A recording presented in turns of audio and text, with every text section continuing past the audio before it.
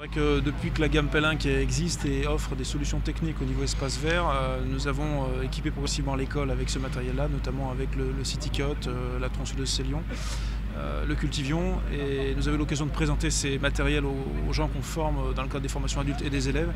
Et les retours sont très bons, et aujourd'hui ça nous paraît indispensable de réfléchir à ces solutions-là dans le cadre de l'entretien des espaces publics. Du fait aussi que c'est un produit made in France, c'est toujours aussi intéressant à valoriser, et dans les démarches de réduction phyto, des émissions de gaz à effet de serre, ça s'inscrit tout à fait dans cette volonté globale. D'un point de vue de l'électrique dans l'espace vert, je pense que ça apporte des solutions qu'on n'a pas aujourd'hui déjà en équivalence en thermique, et puis ça répond aussi à des problématiques de bruit, de pollution sonore qui sont existantes, des solutions aussi au niveau du poids par rapport aux réductions des TMS en espace vert, c'est un vrai problème au niveau des épaules notamment, mais pas que.